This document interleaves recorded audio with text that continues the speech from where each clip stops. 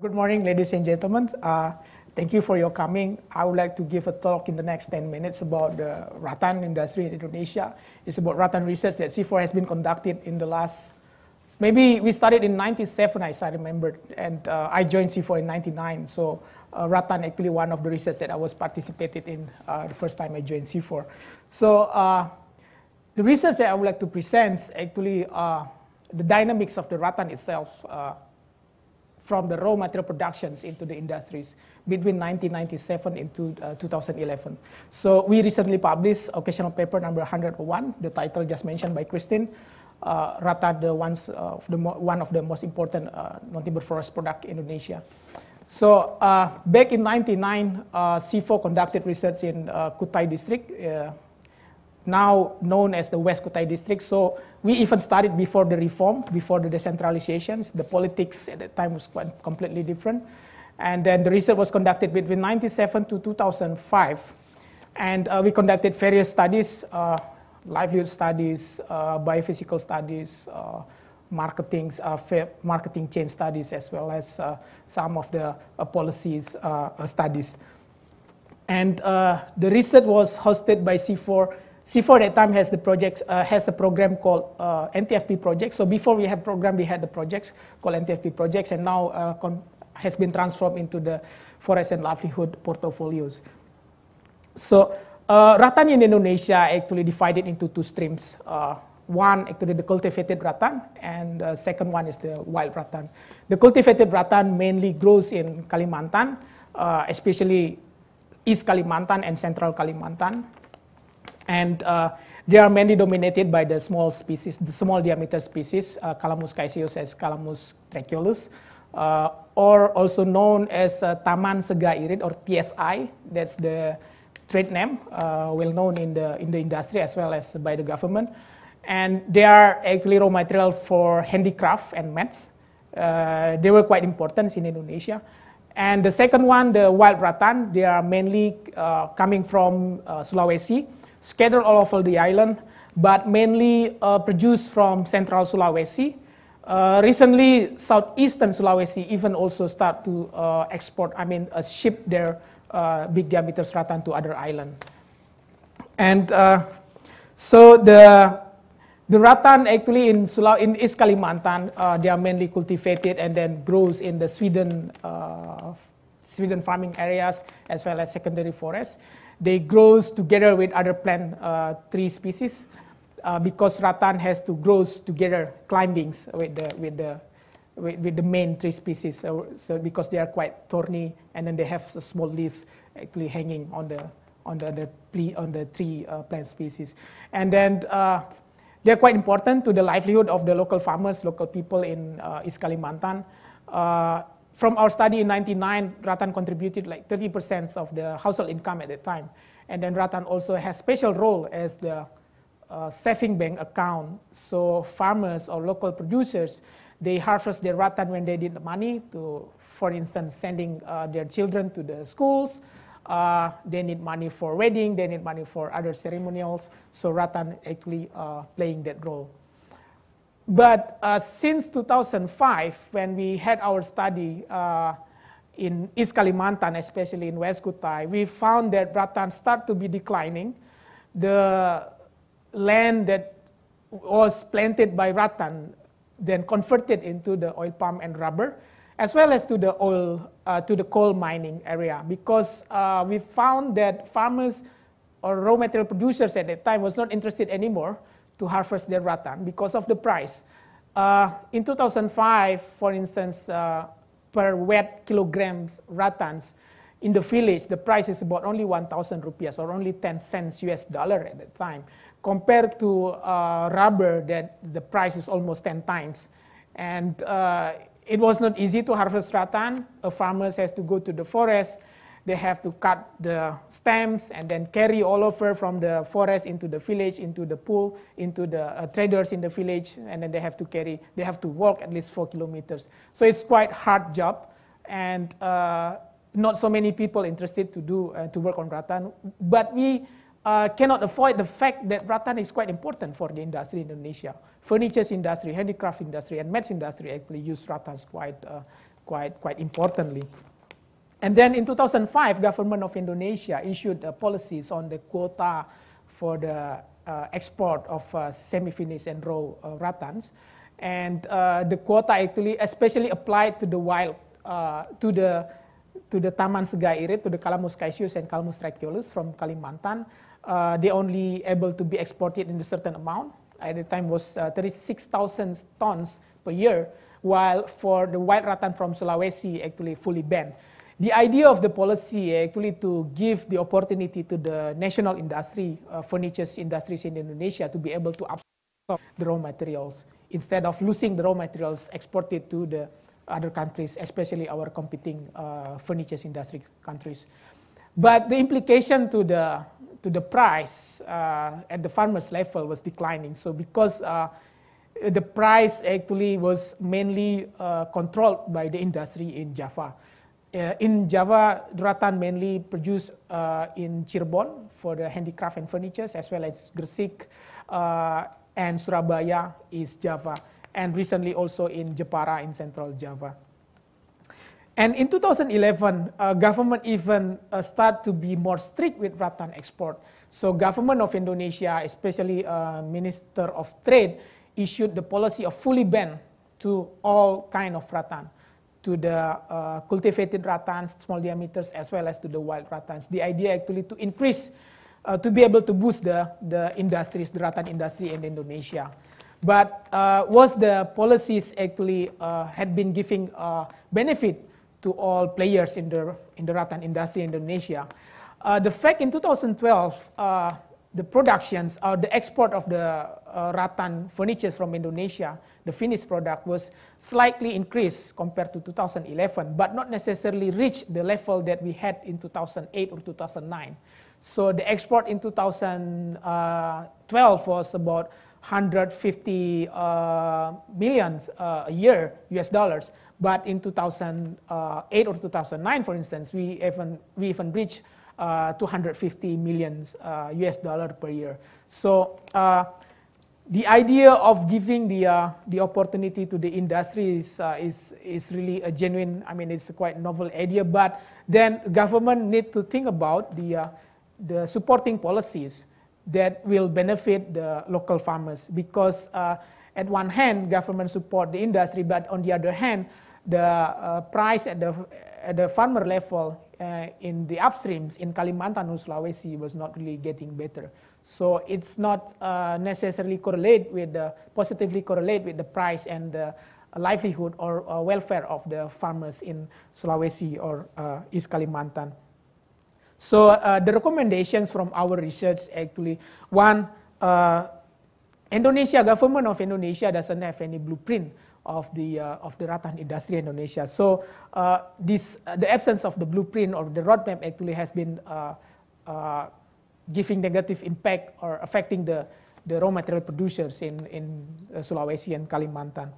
And then if the farmers start to convert their rattan gardens into other products, which is logically more benefit to them, it will give a threat to the rattan, to the scarcity of the rattan itself. Maybe rattan will be extinct in the next 5 or 10 years. And rattan export policy keep changing over time. Since 1980s into 2011, the most recent policies.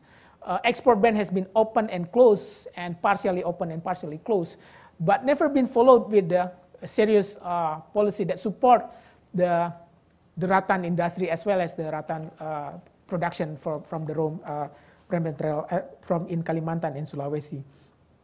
Government of Indonesia until now doesn't have really clear data, reliable data on the potentials of rattan production in Indonesia, and this has been to be improved. And then the government support, the absence of the government support at the raw material production areas actually has been affecting to the local farmers for not being valued by the government, because they need really attentions, from the government to be able to improve the rattan production in Sulawesi or Kalimantan. So I would like to conclude that government in Indonesia need to think further about to take the serious policies in the rattan industry in Indonesia, either closing the export ban or opening the export ban, both need to be supported with the policies that will give benefits to players along all the value chains of the rattan industry in Indonesia. And then the policy has to be covered by the intersectorals, by the Ministry of Trade, Ministry of Environment and Forestry, as well as the Ministry of Industry, so that the rattan industry and the rattan productions will be covered by all players. I mean, the policies will be benefiting all players along the value chains. I think that's all that I would like to present this morning.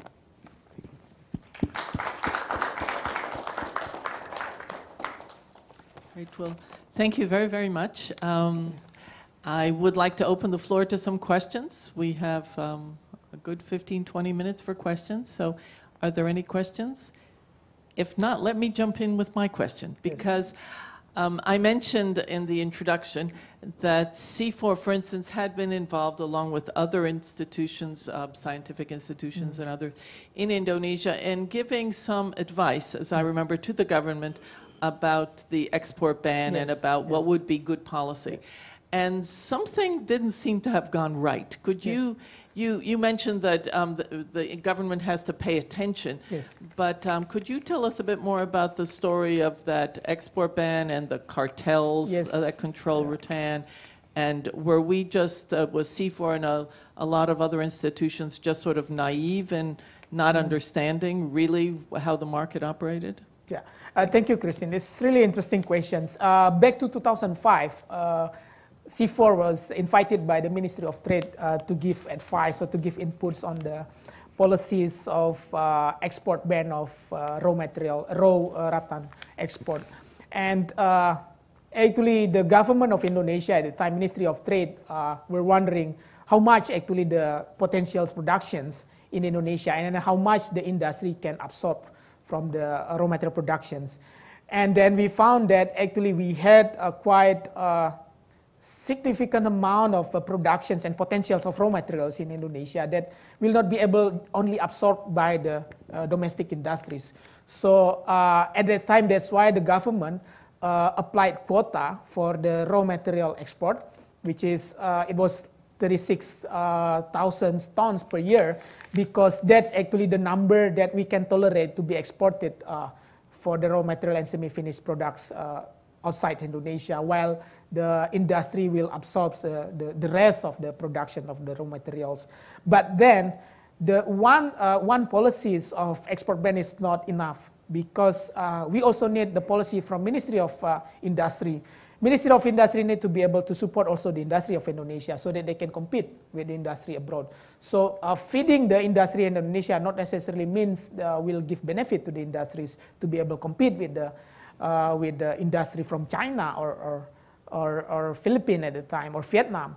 So government of Indonesia at the time only act partial. So the policy is only covered by Ministry of Trade. On the other hand, also Ministry of Forestry at the time was also need to think about what sort of policy that will benefit the wild rattan harvesters in Sulawesi, for instance, so that they can harvest rattan in Sulawesi and then sell the sell the rattan with the reasonable price. And well, even recently, government of Indonesia in 2011 applied the full export ban. That policy was not supported with the other policies from Ministry of Forestry and Ministry of Industry, so that they just closing the can of the export of the raw materials and semi-finished, but not necessarily supporting the industry and the raw material producers.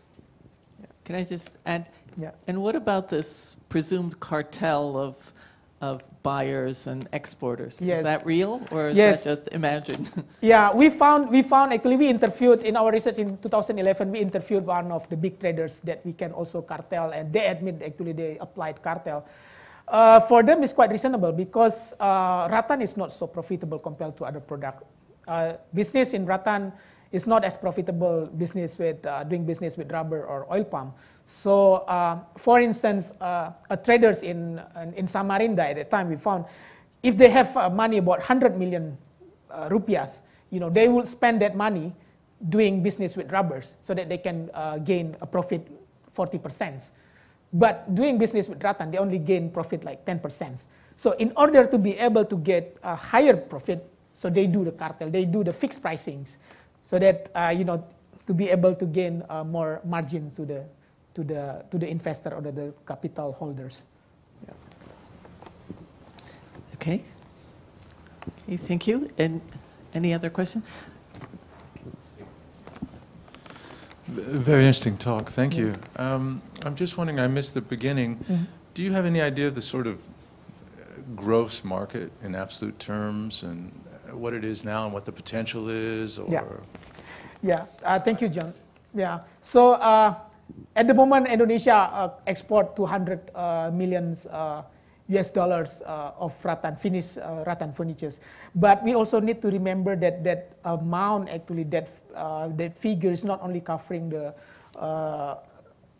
natural rattan, as well as covering 10% to 15%, at least covering the synthetic rattan.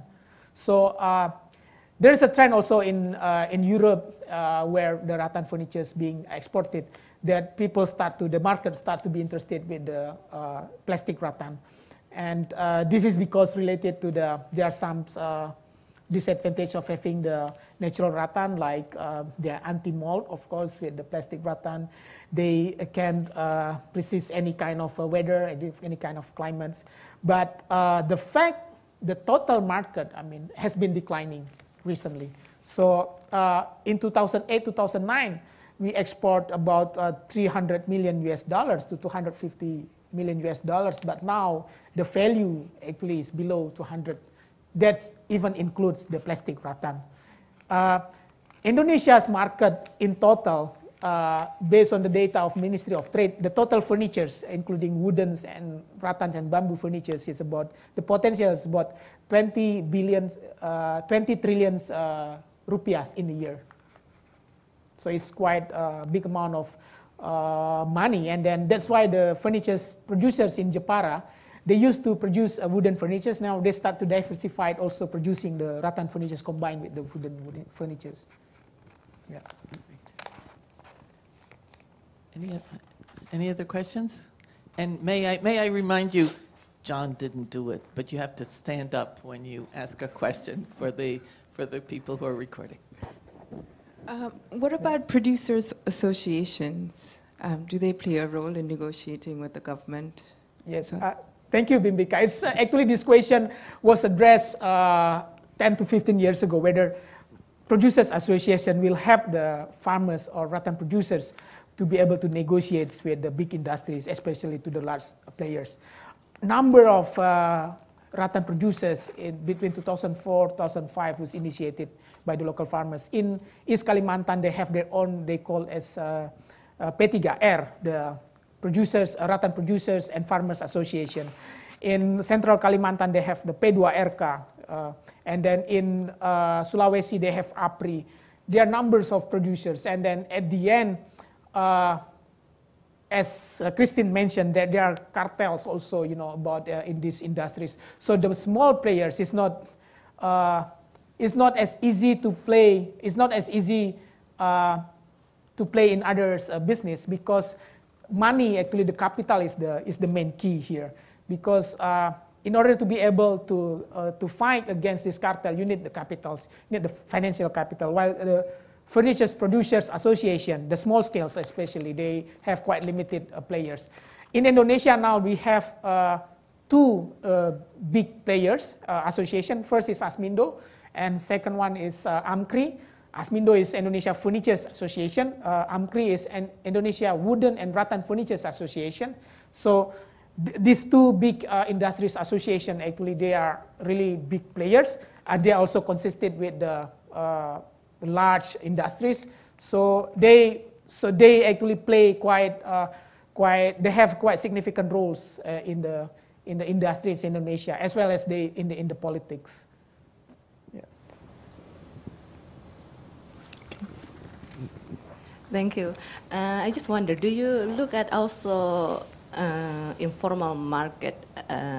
Because I remember in 2000 2008, around 2008, 2007, I was helping with a project with David and looking at non-timber forest product. And one of our finding was it's very interesting. There was an increase in the amounts of raw material, rattans, that come from Central Kalimantan to West Kalimantan and was imported illegally to, exported illegally to Malaysia. And a lot, really a lot. So I just wonder, so like, do you also look at this aspect of your study? Yes, yes. Actually, in 2011, 2012, we have the figures of the illegal export from Indonesia to Malaysia and Singapore through Malacca Strait. And in 2000, the data, the research from University of Riau in 2012 reported that they found at least 100 plus containers, being smuggled to Malaysia. So this actually is implication of the full ban, full export ban of the raw materials. So the farmers the players at the local level try to find ways actually to be able to sell their products to the abroad instead of selling the products in Indonesia because of the price differentiations. That's why, as I mentioned earlier, we really need policies that will support the industry so that industry will be stronger and able to get to compete with the global players in order to buy the raw materials in Indonesia. Yeah. We have time for one or two more questions. Any other? Well, let me jump in again. Is this so? In introducing you, I mentioned the fact that CIFOR has been working on rattan for a very, very long time, and so now it's the decline of importance. Is this going to be the last one? What do you predict for rattan in Indonesia or rattan in Southeast Asia? And what do you recommend as far as CIFOR's involvement in continuing research? Yeah, this is not the end because the government of Indonesia, until last year, in November and December 2014, Ministry of Forestry were still interested actually to look at the rattan and then want to have a more prospective rattan industries in Indonesia. And then this concern has been alert to the government because they also want to know what will be the implication of the current policies, especially with the new government now. They want to review actually the existing policy that not benefiting the Indonesian economy as well as not benefiting the small-scale producers. So me, myself, I've been invited to the number of discussions with the government as well as with the other stakeholders, with the NGOs, with the private sectors as well, to talk about the potentials, what will be the futures of the rattan furnitures and rattan handicraft in Indonesia. So, well, I'm quite optimistic that government of Indonesia will review and then revise the existing policies and then to be more comprehensive in applying policies to be able to support the rattan furniture industry in Indonesia. Yeah. Okay. John? Oh, sorry. One more. Yeah. Sorry, is this working? We've been talking a lot lately about outcomes. This is fantastic work. Did you record any outcomes of our research results on this? Any change in policies? Are they doing anything differently? I'm sure they are, but have we recorded it as a result of our work here and your discussions with policymakers? Yes. In 2005, we actually involved with the Ministry of Trade, and then we recorded, and then it was also assessed. I remember CIFOR had the EPMR at the time, assessment of the CIFOR impact to the policies. It was evaluated at that time, and then also now, I also record the discussions, meetings, and then exchanging ideas and then share the findings between CIFOR and other organizations. CIFOR at the moment doesn't have any research project related to the rattan, but we have been collecting data, we have been doing research, we've been publishing the articles, books, occasional papers related to rattans, and then this has been used and referred by the government also as the basis discussion to move forward. But what is very important, actually, we realize that this cannot be solved only by one ministries. So it's supposed to be intersectoral.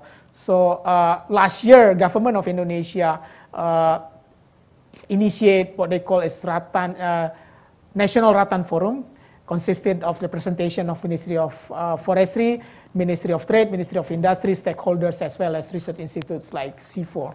And now the discussion still going.